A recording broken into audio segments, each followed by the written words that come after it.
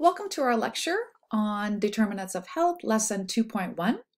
I understand that you have reviewed Determinants of Health in detail in your community courses and other courses, so I will not be going into detail in Determinants of Health.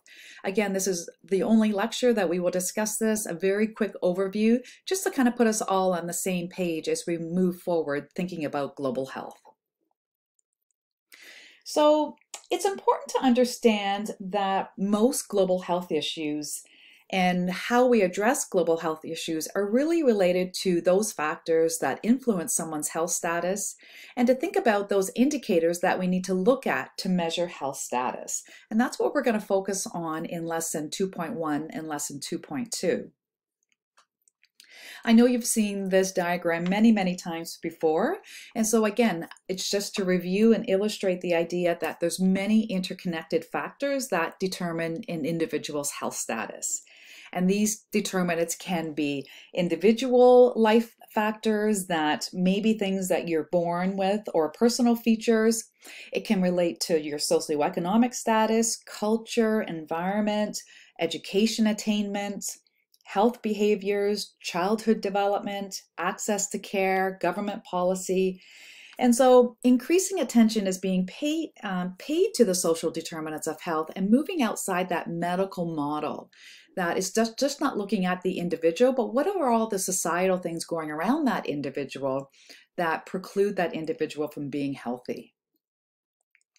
This is just another great way to look at the social determinants of health. And this is a diagram that was in your textbook and looked at considering direct and indirect different factors that may influence health. And so it starts by looking at the macro or the societal level factors. So they claim these are the root causes. So looking at the natural environment, climate change, the ability for our environment to provide food and water supply to us. Are there any macro issues happening within the country, city, very small community that you're looking at? What are the inequities or inequalities? Is there inequalities in wealth, employment, education? Is there some power struggles and some political influence? And then we look at the underlying causes. So this is at the meso or the community level. So looking at the built environment. Are there food deserts? Is there good transportation system? Are there good use of green space? Are there shops, parks, and libraries that are accessible to everyone? What's happening in the social context? What are the community policies? What's the enforcement like, law enforcement? Is there civic participation where everyone is trying to be involved to try and improve health for all? What's the quality of the education? And then the proximal causes are those more immediate and at the personal level. So material circumstances, behavioral factors, and we know behavioral factors are related to many of the other underlying causes and root causes. And then the psychosocial factors, so looking a little bit more into someone's personal socioeconomic status. So I'm going to show this video that I thought gave a really good overview of the social determinants of health. And I thought this is a framework that we can actually think about using as we move forward in global health. At one point during the video, the speaker stops and does a shout out to his university. And so I'll probably stop and move over that part.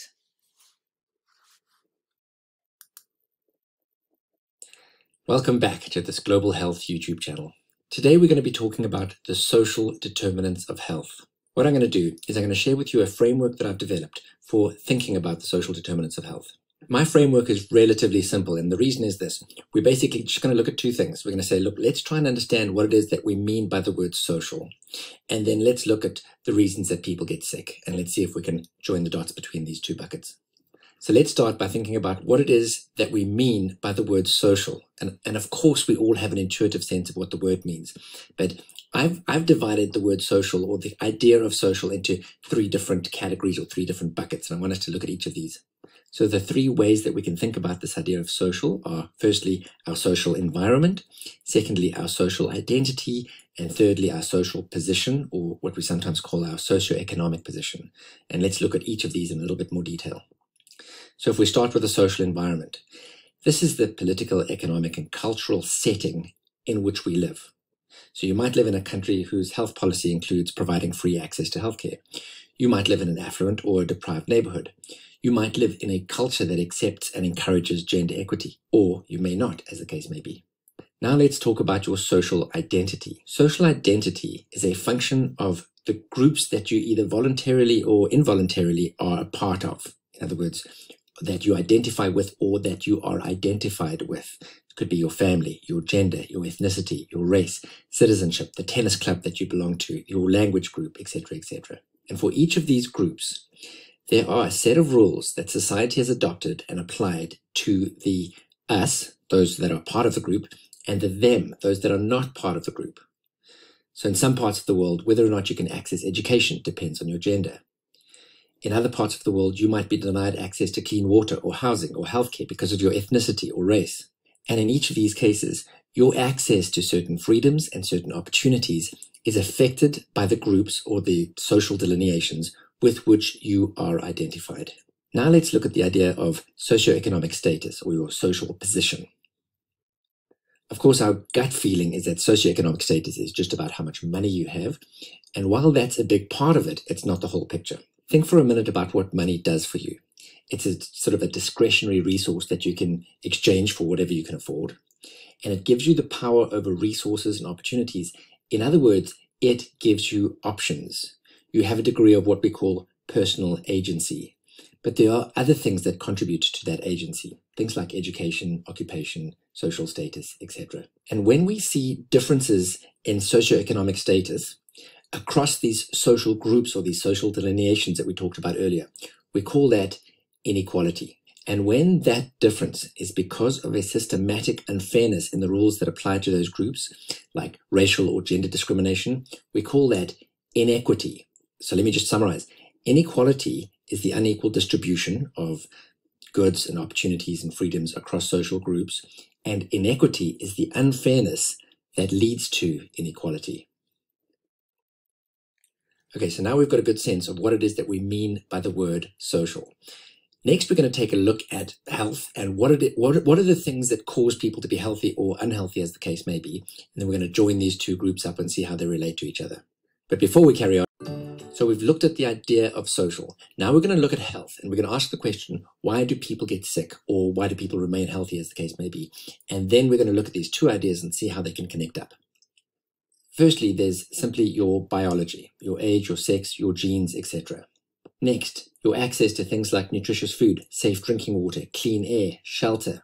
Next, exposure to hazards, things like violence, conflict, war, natural disasters, infectious disease agents. Then, of course, there are unhealthy behaviors, things like poor diet, smoking, sedentary lifestyle.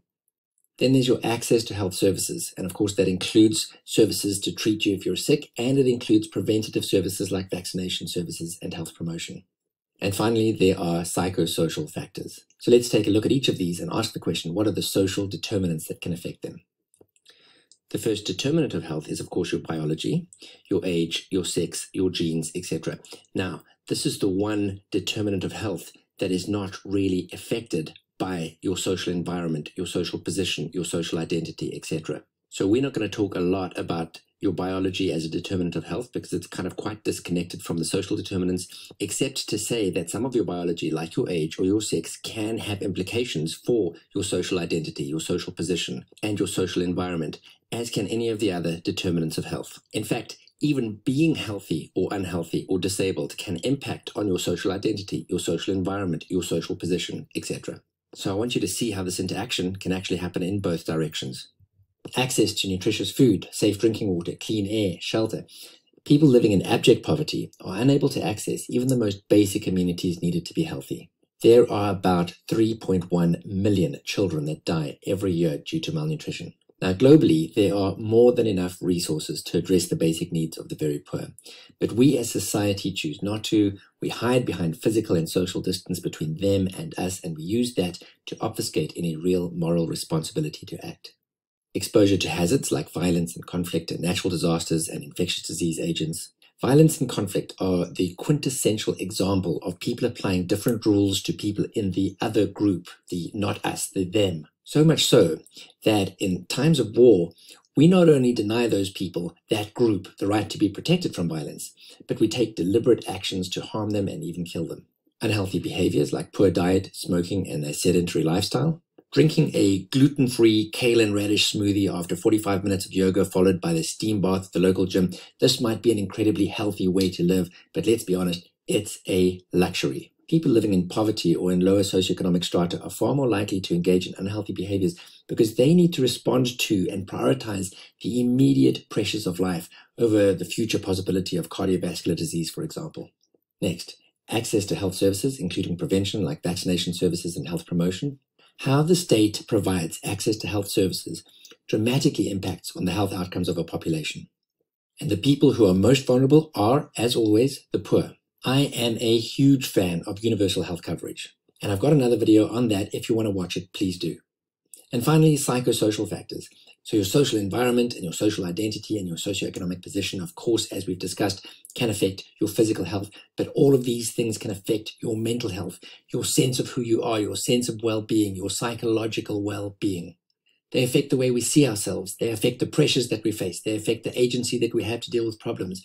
And of course, they affect our access to the mental health services that we might need. And I find it quite problematic that in a lot of the discussion around the social determinants of health, psychosocial factors and psychological and mental health is often under-addressed or not addressed at all. Thanks for watching. I hope you found this useful. Stay and watch another video if you've... So I thought that was a really great overview of the connection of health to society and the social determinants of health. So what's coming up in lesson 2.2 is we're looking at the indicators used to measure health status.